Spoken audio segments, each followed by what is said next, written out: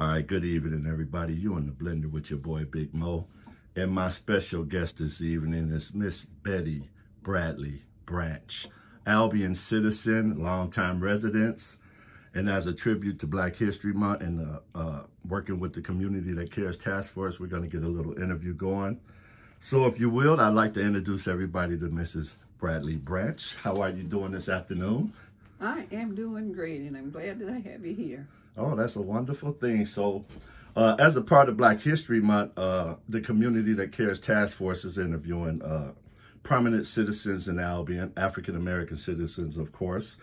And you are top on my list, and I would like to get some information and share some of your history with my viewers. So if you can start off by telling me your beginnings in Albion, what you remember. My beginning in Albion would be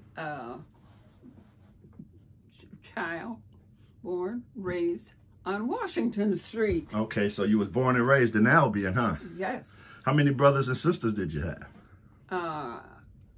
2 sisters and 2 brothers. Okay. Oldest, youngest, what position did you fit in? What position? I was the middle one. Oh, you was the middle child, I was the middle. So yes. Best of both worlds, the top and the bottom, huh? And the tomboy. Oh, you was a tomboy? I was a tomboy. Okay, tell me a little bit about that. How would you say and describe yourself as being a tomboy? Being a tomboy, I would get out, work in the garden. I didn't mind doing part of that. When I was being punished, I had to go pull potatoes or something like that. One thing I did not like was trying to learn how to wring a chicken's neck. Oh, you didn't like pulling? I didn't like that. I would run. You run from wringing the chicken's neck, huh? Yes, I would. Would you run from the chicken when he got on the table with that rice and corn? No, because my brother would sit next to me, always sit next to me, and he would say, "You know, Betty, that food ain't no good. You really don't want any of it." Try to get your plate, huh? He got the whole plate. So tell me about growing up in Albion, and what time era was that? This was in the, I would say, in the latter 40s and through the 50s. I graduated in 1960. Okay. I should have graduated in 61, but because of then you could go to school when you were 4 years old. Oh, so you got in there so early. I got born on Christmas. I got in by taking a test. Oh, okay. And passed. Mm-hmm. All right, so they let you get in and get out early, huh? Yeah. All right, tell me a little bit about your childhood and the schooling when you were young in Albion. When the schooling I went to, I was very ambitious, trying to learning as much as I could. I would have all kinds of things. I loved to shoot marbles and play ball and riding boys' bicycles. I learned on a boy's bicycle. Up to the Holland Park. Okay. As we knew it then, it was West Ward. Okay. Everybody loved West Ward. That's where all the kids went? That's where all the kids went. Okay. How diverse was that park when you were growing up as far as race was concerned? When it was primarily, I would say, it was black. Okay. But all shades of black. We were multicolored kids. Okay. Which we didn't mind that at all. Okay. We would take up for each other. Anybody get in a fight, we're going to help them. Anybody. Mm-hmm.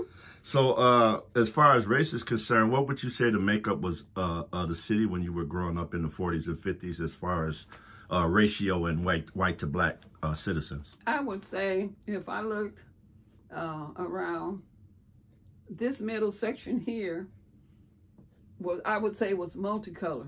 Okay. Because starting with Erie Street, and then working its way. I remember when the river went through Erie Street. Oh, okay. Mm-hmm. So it went through the street, huh? And Oh, okay. And if you stand in the river in Erie, in the middle of the road, you could hear the water. Oh, okay. Sometimes when you see water floating, the river is still there. That's why it's very difficult to plant or build a home with a basement because it's going to be flooded. Right, the water runs through it, huh? Mm-hmm. All right. So a couple questions I'd like to ask you. Who were your friends growing up? And tell me about some of the people that may still be alive here in Albion that grew up with you in the 40s, 50s, and 60s in Albion that you can remember. I hate to say this, but there's so many of them that have passed away. Well, of course. And the ones that are still around. Live in Lansing, Albion, Flint, all over Kalamazoo. the place. Yes. Henry Gamble was one of my best buddies. Oh yeah, tell me a little bit about Henry Gamble. Henry Gamble, we would if there was a dance, him and I used to always dance together. Okay. Irene would say, "Go get her."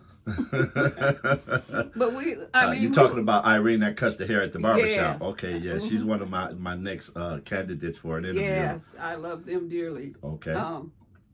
And we were always friends with her and her sisters. And I hated to see her go. I really did. Okay. And Leora was one of my best buddies, too, because I would say, even before she passed, What was Leora's last name? She was a Gamble also? Yep. Okay, that was Irene's sister? Mm-hmm. Okay, I didn't know. I just wanted the viewers to know who you were talking about. Yeah, because Leora was hot. You know, she married, we called him Hobson. He could play some basketball. Oh, okay. What was his first name?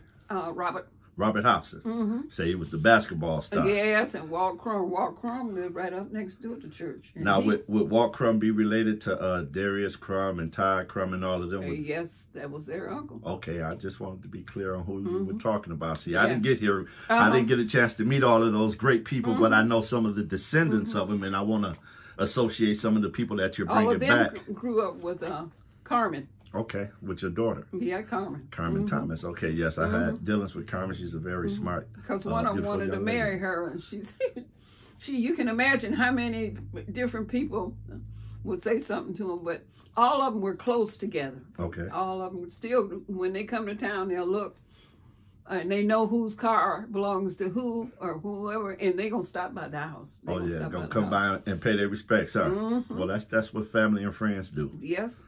So tell me about some of your work after high school and some of your college days.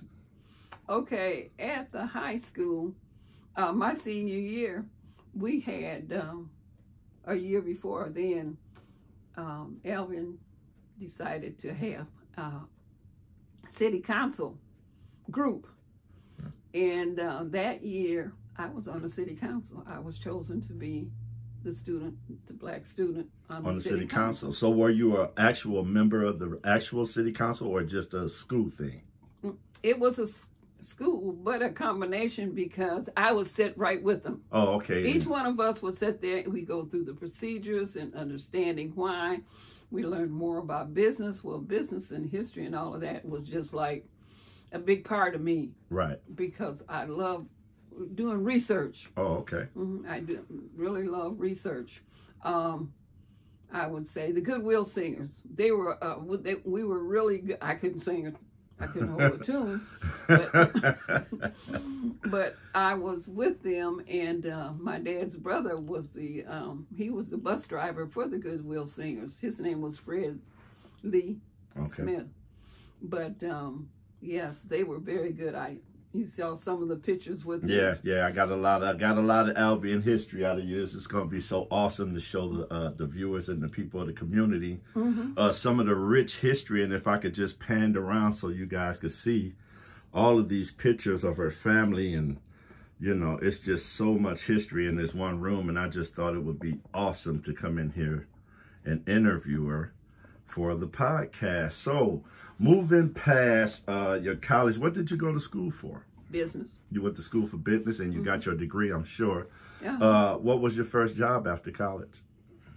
When I was at the last one I went to was Nazareth College in Kalamazoo. Okay. I had all nuns, and boy, did I love that. You had nuns? Nuns, they taught that. They taught that school. Okay. But it was really great. I mean, they took us to the stock market. We learned how to read and understand stock. We went to see like a Dow Jones, and they explained all of those things and what to look for, and to learn that, you know, land is very important. If you have it, keep it. Right. Hold on to it, because you don't know what's going to come down the road. And we're seeing it as adults, how important that is. I mean, a lot of people say, well, I don't want that. I don't want to do it. Learn what you can. I would tell anybody. Learn what you can. Because they will see me now. You still driving tractors and things like that. I say, yes, I love it. You love it. That's your history. That's your past. So speaking of owning land, I remember you mentioning that your family owned the whole block in Albion. Mm-hmm. Can you tell me a little bit about that? Okay, I remember, when you turn the corner off Eaton Street, as soon as you turn the corner, it was the Stone family, and they were from the South, Tennessee, I believe. And some of them I have forgotten. The Shorts. Okay. And their family was the Warrens. My grandfather owned a duplex, and for a while we were down on one side. My grandpa left the house to my mom. Okay. But we soon grew out of the house, children-wise. Right. And so my mother bought a house across the street when my grandpa died. His name was John Hughes. Okay, John Hughes. John Hughes was a little short man. But anyway, he was smart, though. He was smart, huh? As a whip, huh? He invested in land. He had to have some sense. Yes, because I would say 15 years ago, my first trip to the South. And I went with Pauline Story. Okay. And Pauline Story said, come on. I say, it's hot down here. It's hot down here. So we stopped and went into, I think it was a JCPenney store, and we sat in the air conditioning. Because once you get used to air conditioning, it's kind of hard. Yeah, get on. I bet my dad lives in Tennessee, and I went down there one year, and it was so hot, it looked like it was raining heat. So you know exactly what I'm saying. I do. But it was nice to find somebody that could take me to where my family was, even down there. Yeah, get a part of your history. Right, see where you come from.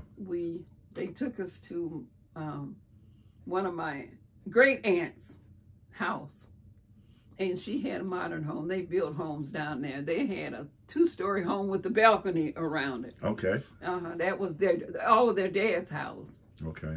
And so we went there. My dad's, my mom's brothers and sisters, all of them, there was 11 of them. All of them went to college. Wow. They went to college. And was that the 60s or what well, decade? that was in the, I would say that was in the 50s. Wow. The whole family.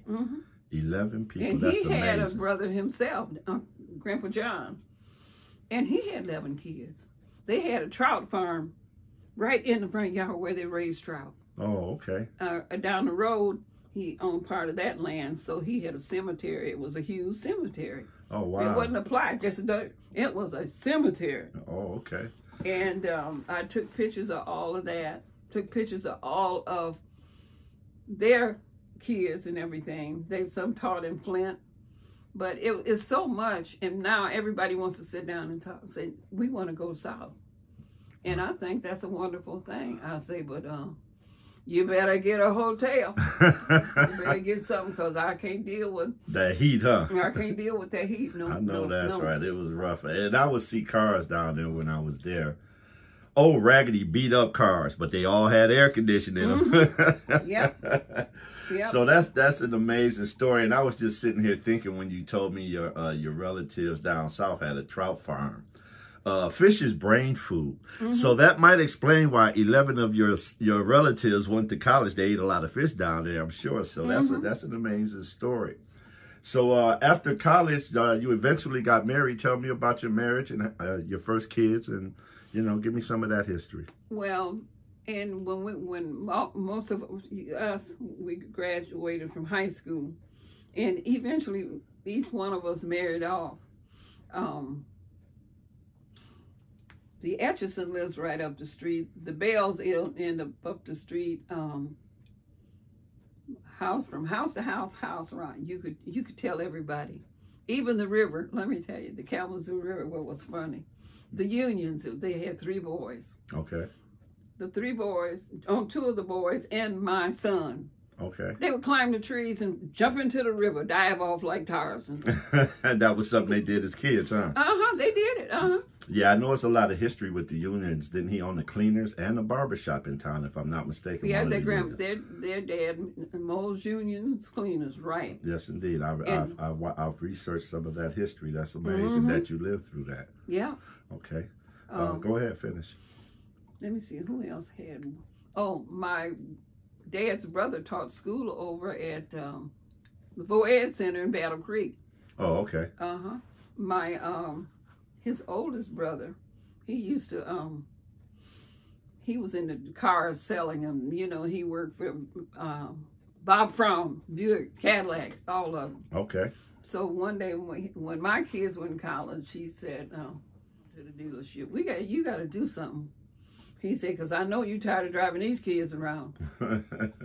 Yeah, when I got up there, it was a Chevette. You remember them little Chevettes? I remember them Chevettes that came out in the early 80s. Well, that's when Carmen got her first car. Okay. Oh, I was so happy I didn't have to drive no more. She was scooting around in that little Chevette. She was a cab driver. She had to drive everybody around. That was really great. She probably had fun doing it, too.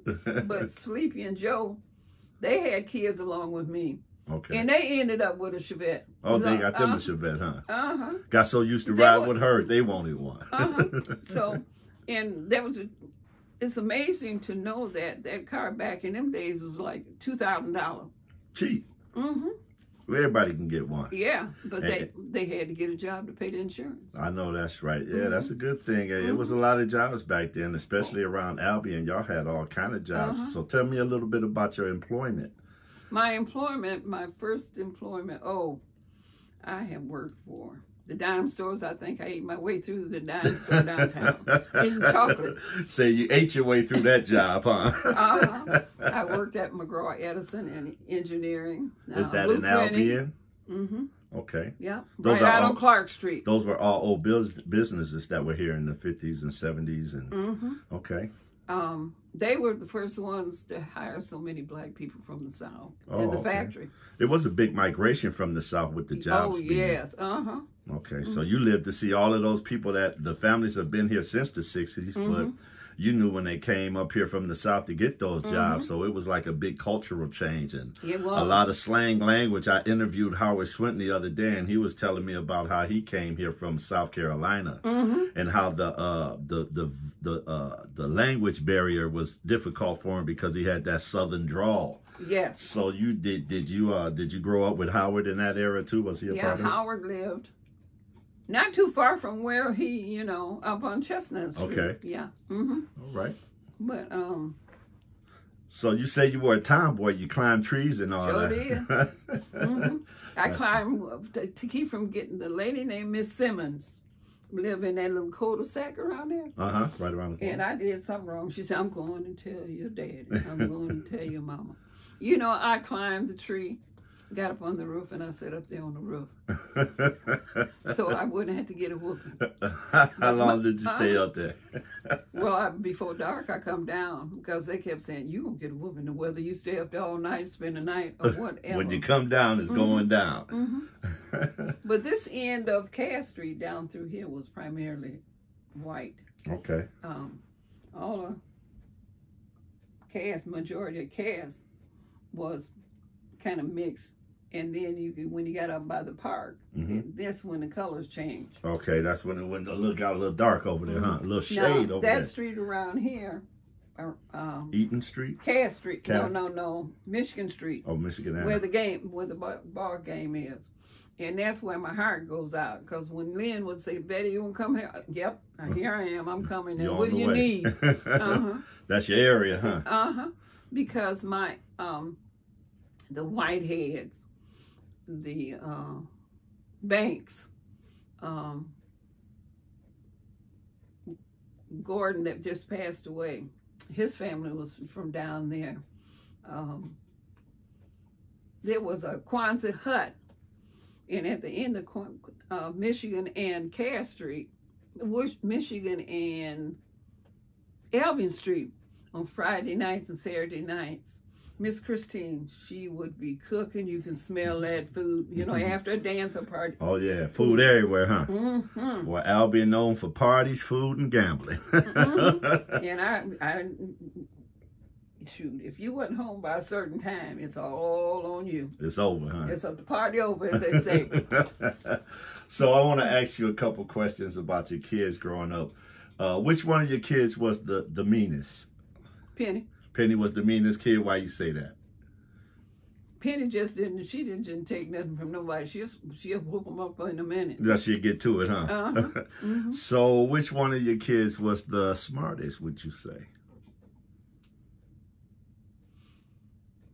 Carmen was more active in the city, in anything. Cheerleading, you name it, they did it. She did. She was the most active. Very active. Okay, so who was the most attached to you at the hip?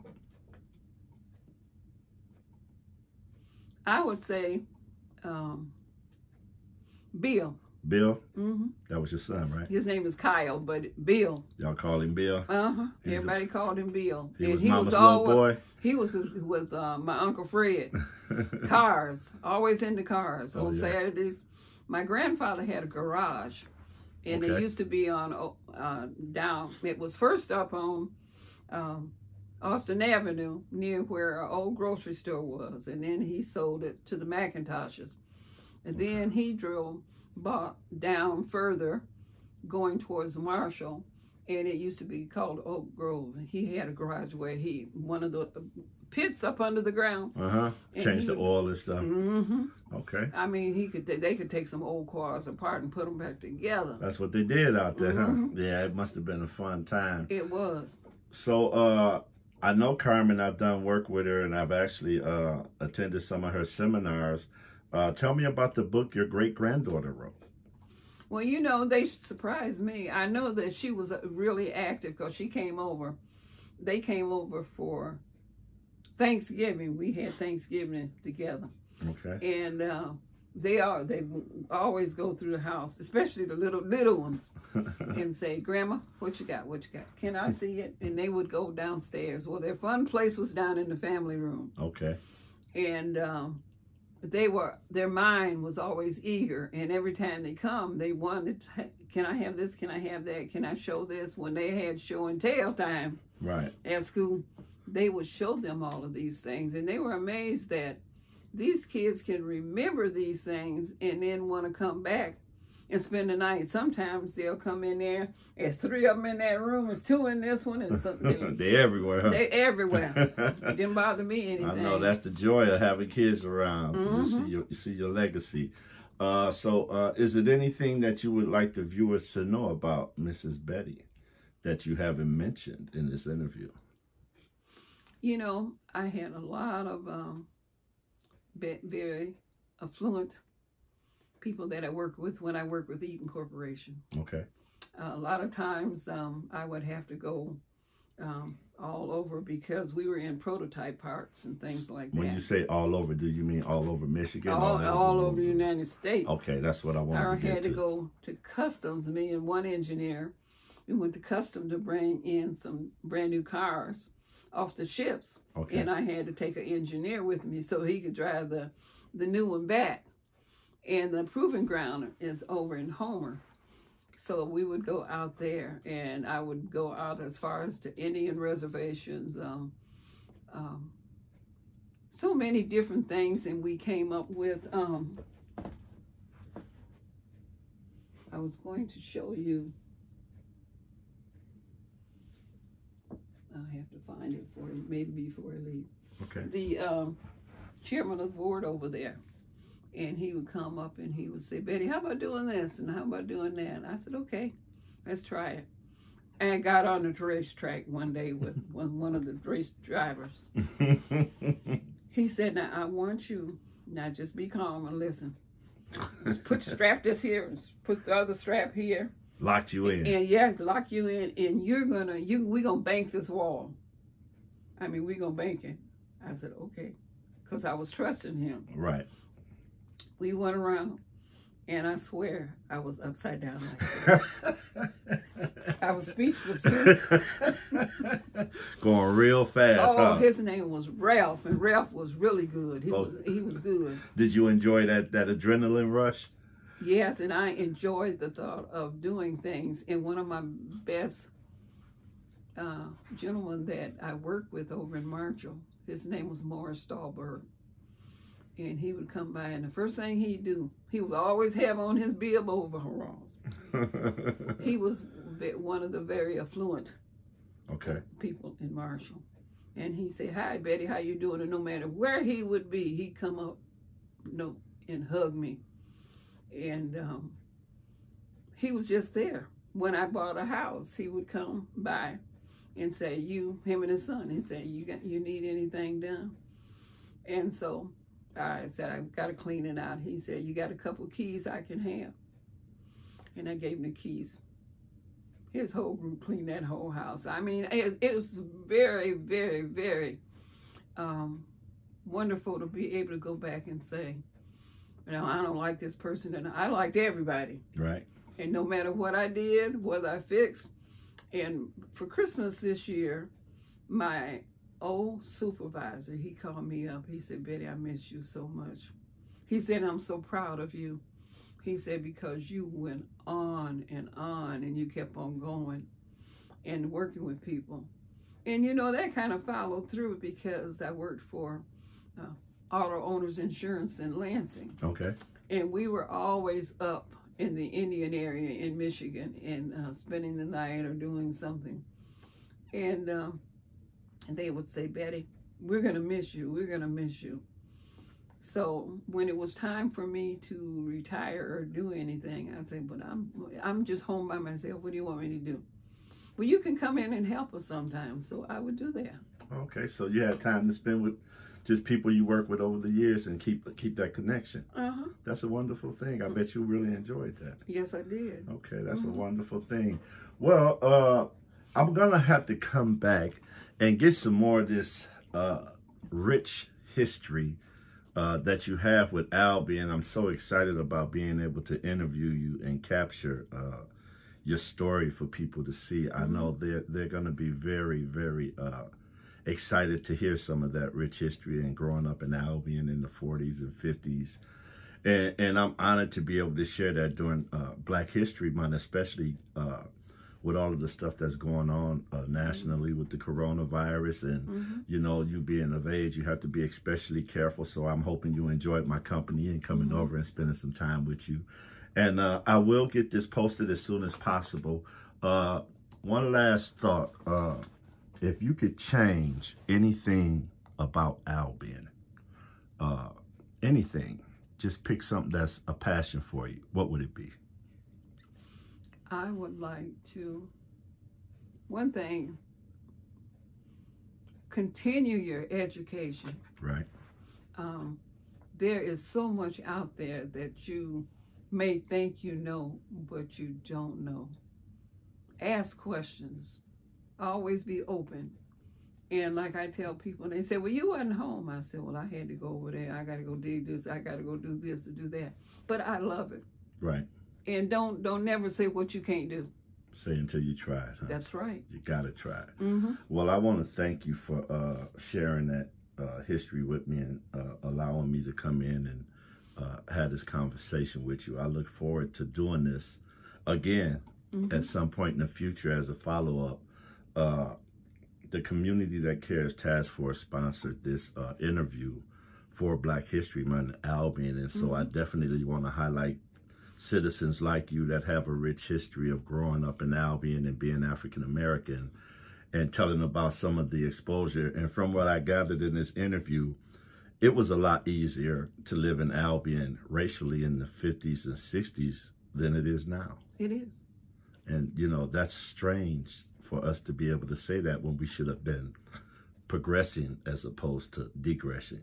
I want to thank you for the interview. Y'all been in the blender with your boy, Big Mo, and Miss Betty Blanchard. Did I say that right? Branche. There we go. All right. Thank you. Y'all, let's chop it up. Have a good day.